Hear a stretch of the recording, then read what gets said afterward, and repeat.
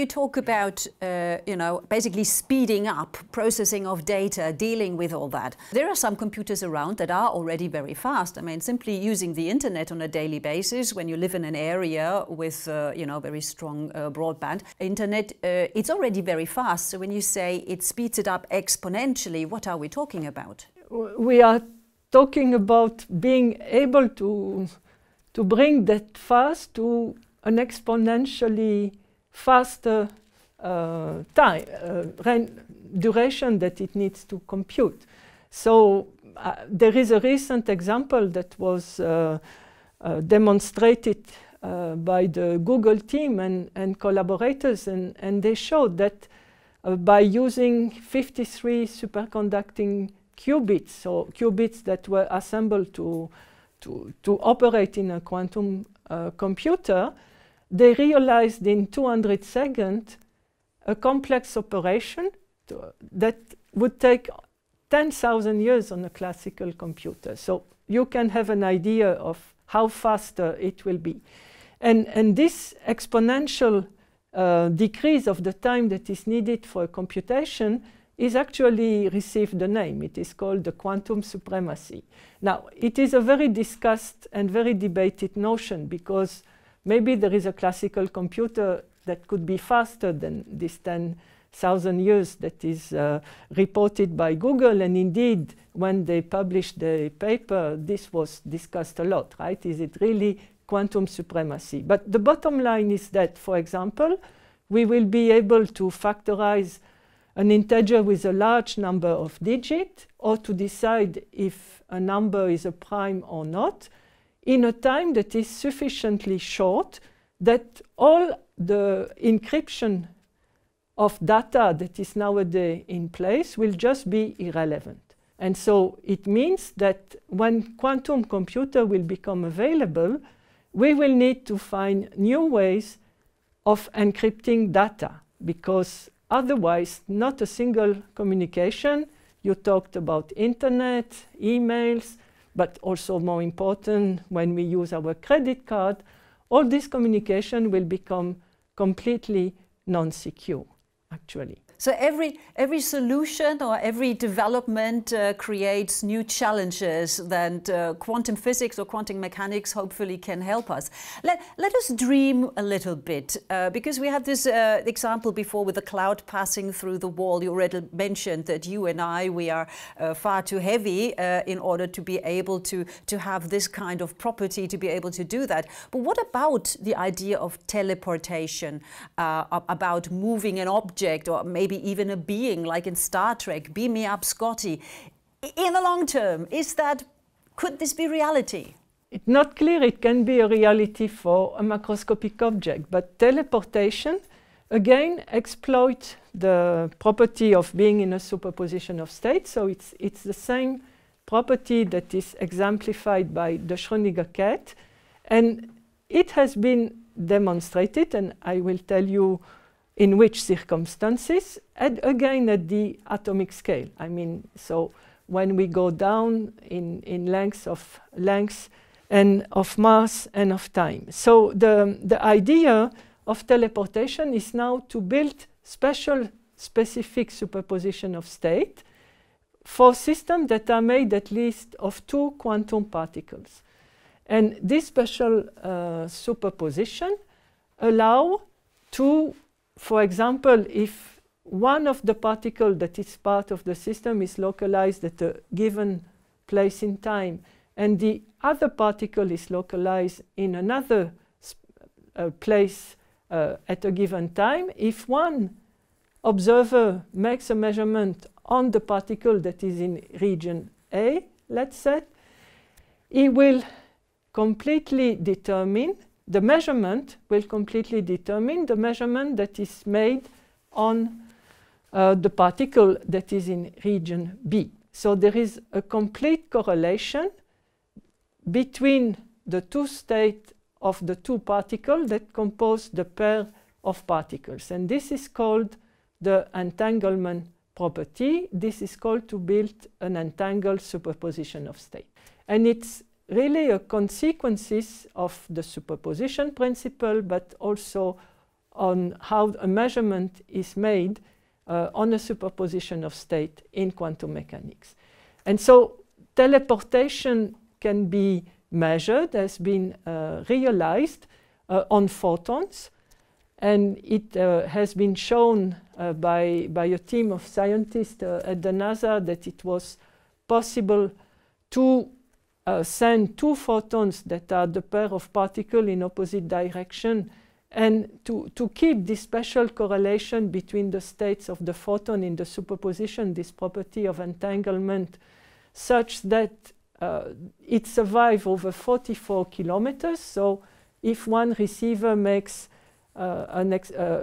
test the state of one of the photons at 0 in terms of kilometer, it determines the measurement that will be made 44 kilometers later by the second observer.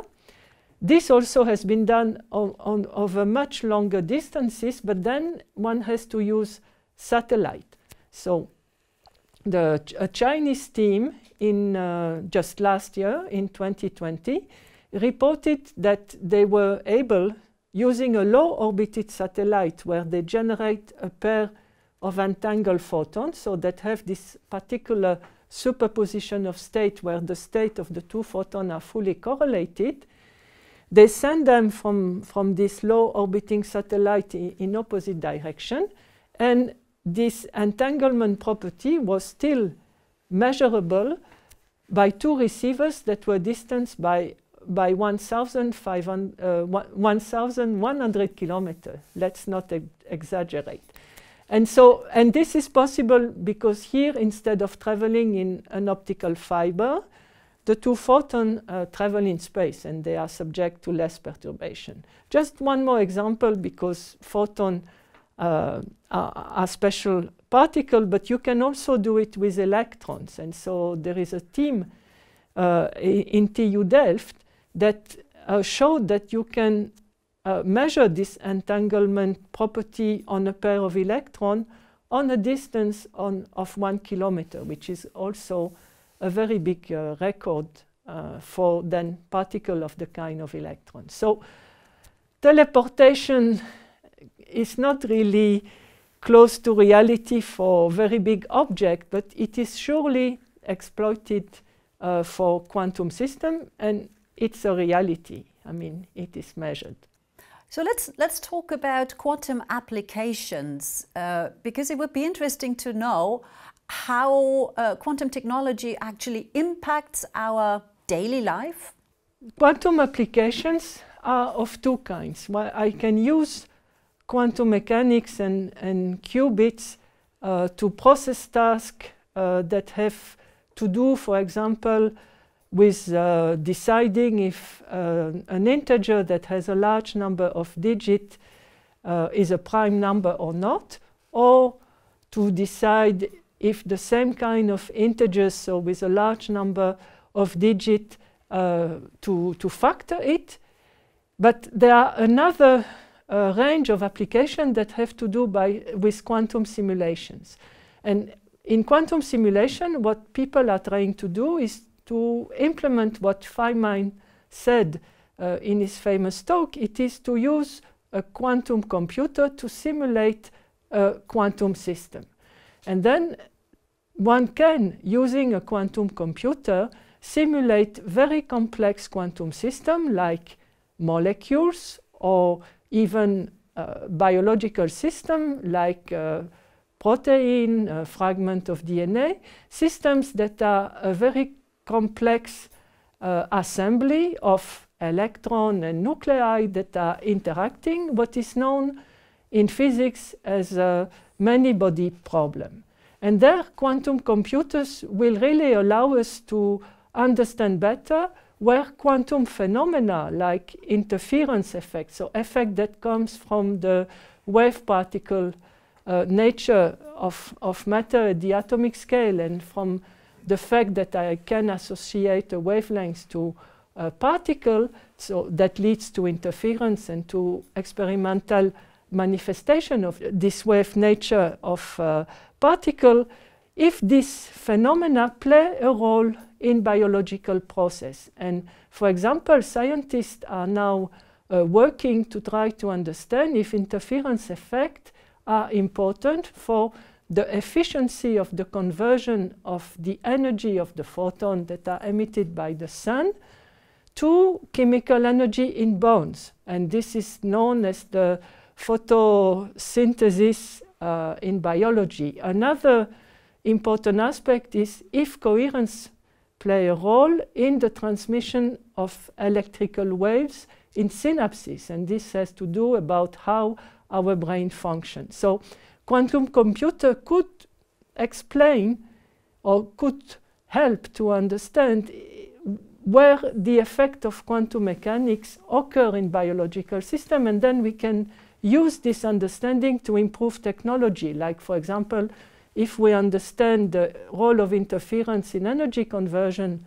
from photon to chemical energy or to electrical energy, we will build more efficient photovoltaic cell, which is right now a big issue in view of the climate change.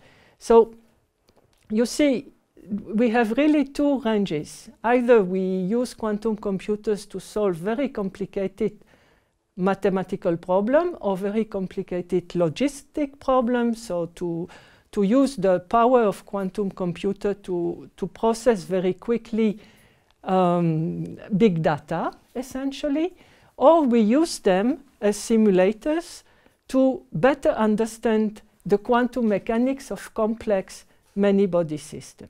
And this is this field that I am more interested in, because I am trying to, in my research, to understand coherence effect and the role of interference when a molecule evolves in time. Well, Françoise, let's just look ahead. Where do you see quantum technology in, let's say, 10, 15 years from now? I think in closer than 10, 15 years, in 5 years, we will have a lot of quantum sensing in everyday life. And there is the sensing that we can use for biology, for example, which is very important, all the part that can be implemented to better detect molecules, so with higher precision, important for cancer, important for understanding how aging occurs right in the population, all kind of very important health issues. Sensing is also very important for space, and we have developed this quantum gravimeter that allows to measure gravitation, to better observe the Earth, and then we can get a better understanding of a lot of processes that occurs on Earth. And of course, the climate change is a very important issue. On the longer term, like 10, 15 years, quantum computers will become available, and then it will be a real revolution, because communication will not be secured anymore because of this exponential increase in computational capabilities that is brought by quantum computers. And so we will have to encrypt our communication using also quantum technologies, and to better develop and bring to really technical application quantum key distribution protocols. And this will be an enormous change, because we use communication all the time nowadays by various channels. Another part is that in my field we will have the possibility to use quantum computers to do quantum simulation, that is, to simulate the quantum properties of very complex systems. And this is also this will also be a complete change, because right now we are very limited by the possibilities and the capabilities of classical computer, and we cannot probe or calculate the quantum nature of very large systems, very large molecules, assemblies of atoms. And quantum computer will allow us to better understand and to go probably to a third quantum revolution, I would think. Well, Professor Françoise Remarque, thank you so much for your time, for taking the time to exploring quantum technology, the nature and the application of quantum technology with us. And now that we know that there'll even be a third quantum revolution, it's good that we had this interview to catch up on what's already been done. And I, for one, I'm going back to the title at the beginning when we said quantum technologies, imagination or reality, a role for space. I would say in quantum logics, imagination and reality, not or reality, and certainly a role for space. So thank you so much, and I'm very glad that we've got this taped. Thank you for watching, and I'm sure you can review this video in order to really understand absolutely everything that was said. It's worth it. In the meantime, obviously, stay safe.